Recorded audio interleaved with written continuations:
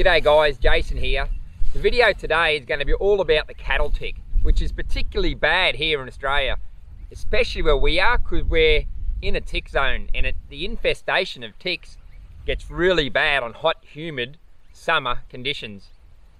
What I want to talk about is understanding the tick cycle and how it starts, and the life cycle of the tick, the biology, and the months and seasons of the year that you really got to be on top of to break the cycle and get above or get control of the ticks.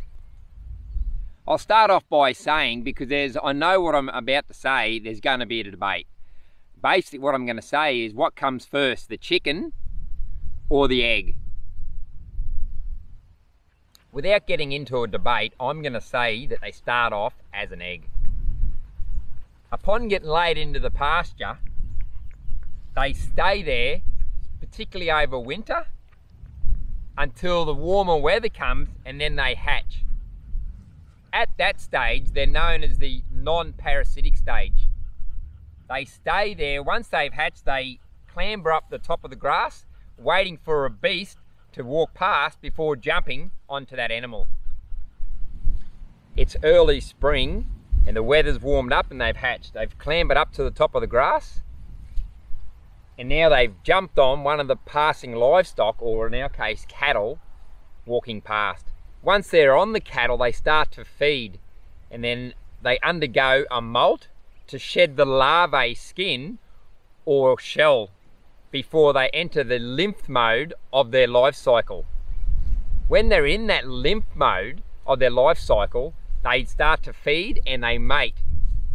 Then they undergo another shedding or molting before starting their phase as an adult tick. I'll cover the male tick first. Male ticks are often found under nymphal or newly molted female ticks during mating. The male tick itself doesn't actually permanently attach to the host animal and only feeds intermittently without engorging.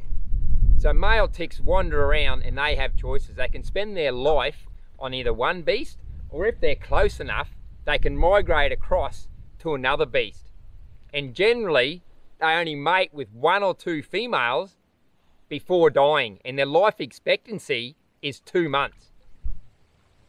As for the female, upon mating, pregnancy is a signal for her to start feeding. And they just don't feed, they actually engorge themselves. Female ticks suck more blood in the next few days following than they do in their entire life cycle.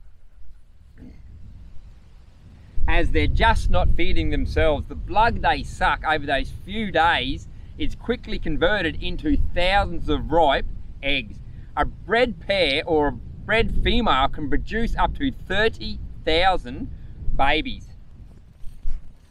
It has been estimated that each tick that engorges takes away approximately 0.6 to 0.9 of a gram of growth from its host animal. Once the female tick finishes engorging to about the size of a fat pea, she detaches and drops off, infesting the pasture with her eggs. That whole cycle from when it first jumps on to the host to when it drops off is 3 weeks. So as you can see, it's an extremely fast process.